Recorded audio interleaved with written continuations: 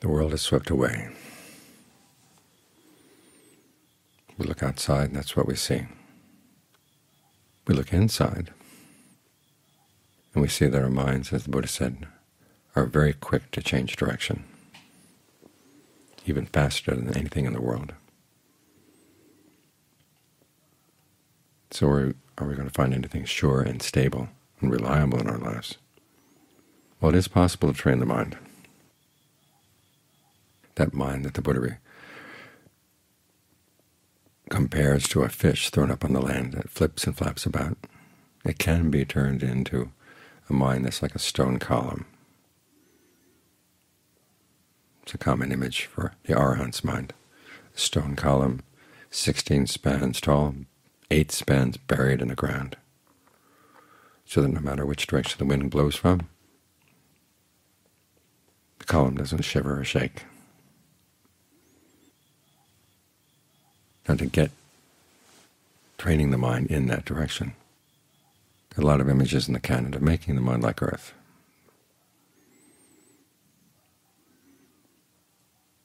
There's one comparison where the Buddha says you live in the world and people can say all kinds of things that would ordinarily get you upset. They can be critical of you in ways that are helpful or not very helpful, kind or ill-meaning, true or false. You have to accept that as part of the world. This is human speech. So you make up your mind that your goodwill is going to be as solid and as large as the earth.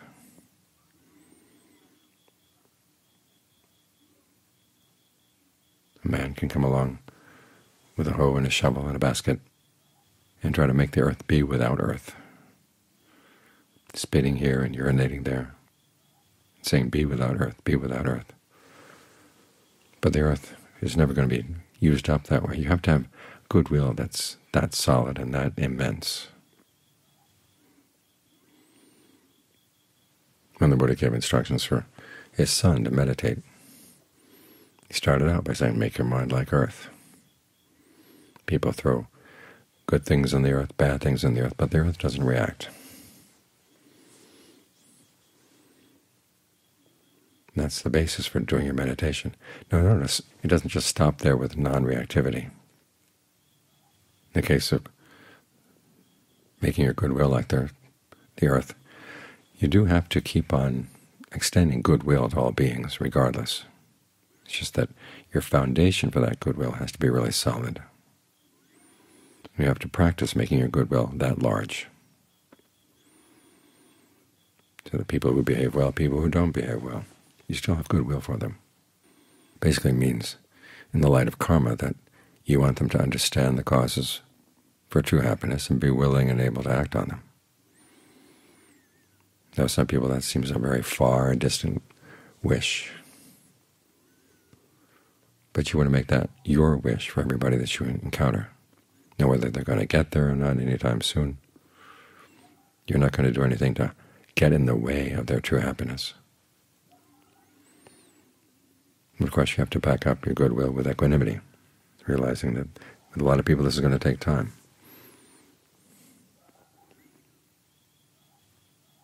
This is why the Buddha's instructions to the monks on the Ovatta Patimokkha begin with endurance, patience, as a basis for burning away your defilements.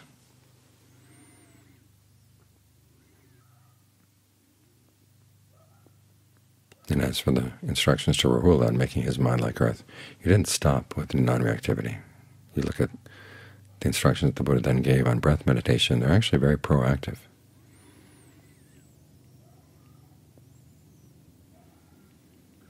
As a build-up to doing breath meditation, he taught Rahula to, again, develop the Brahma Viharas, contemplate the unattractive nature of the body, engage in some thinking that was actually proactive in developing skillful qualities of the mind, but also protective qualities of the mind. So when you have that kind of foundation, that kind of protection, then you do breath meditation, because the mind is more solid now.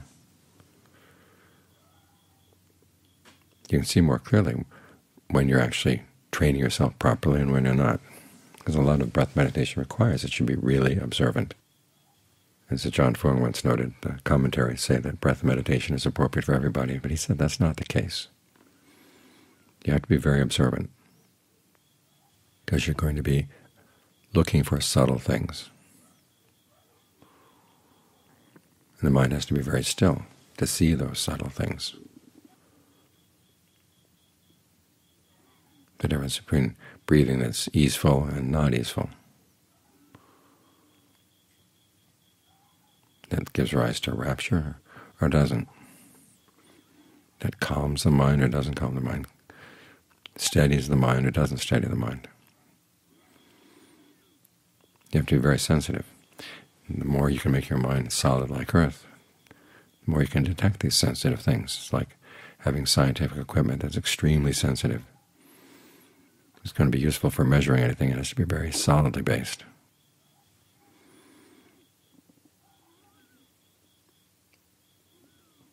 So we're not here just to be non-reactive.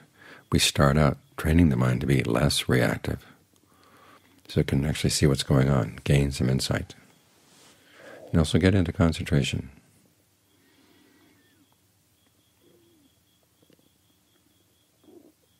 You have the two of them working together, tranquility and insight,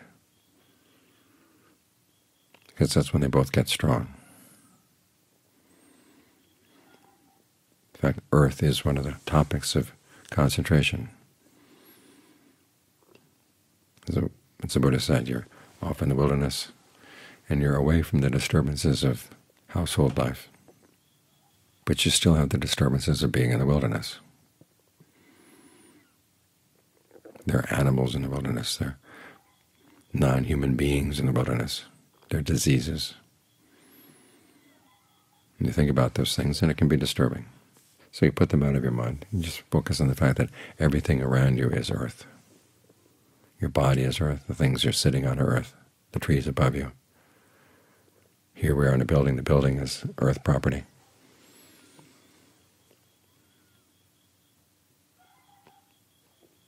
As the Buddha said, like taking a cowhide and stretching it with 1,000 pegs, so it's free of wrinkles.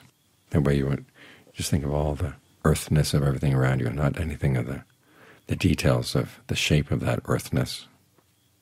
Just hold that in mind.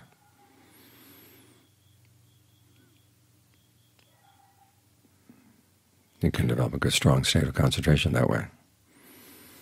But then you see that even that has some disturbance in it. Then you go to space. It's wider open. Think of all the atoms in your body, all the atoms in the floor, all the atoms of all the other people around you. They're mostly space. And the space in all these things connects. There's no limit to it. That gets you into an even more solidly based state of mind. It may seem paradoxical. Space has no place to land, no place to be established. But it's a more calming state of mind, more calming perception. The Buddha uses it also as an image for goodwill. He says people can try to write things on space, but the letters don't stick. In the same way, things that people do, things that people say, think of them as not sticking in your mind because there's nothing for them to stick to. And these are just perceptions that you're dealing with, the perception of earth, the perception of space. But they help train the mind in the right direction. Because after all, perceptions are mental fabrications. These are the things that have an impact on the state of your mind. So learn to use fabrications that are impervious to other people's activities. Like the man with the hoe and the shovel and the basket. Even if there are many, many people with hoes and shovels and baskets, the earth is still more than they can dig away. That's the kind of quality you want. Large, deep, solid. And then you alternate it with space, where nothing sticks. There's no surface. If you can maintain that state of mind, then as the world gets swept away, you don't get swept away with it. It may offer no shelter, but you've got shelter in your perceptions and the qualities of mind that you can develop.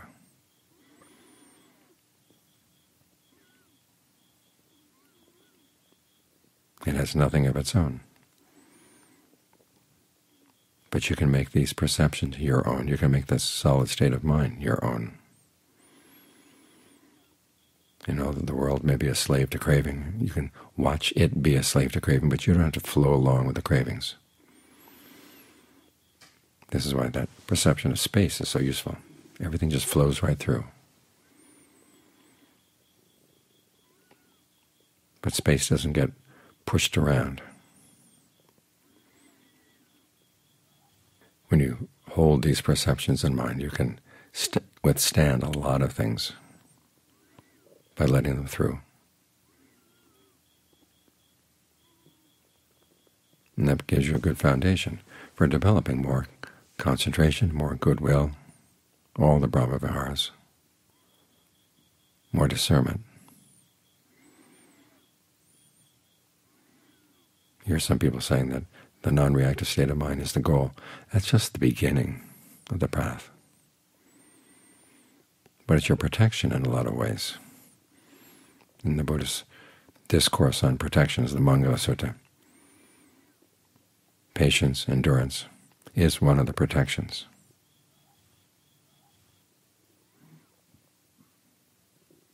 So develop it as much as you can,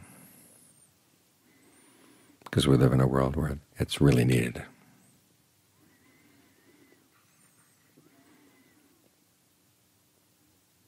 And by developing these perceptions, you train the mind so it's not just a fish flopping around on the land. It's the land itself, the space inside the land.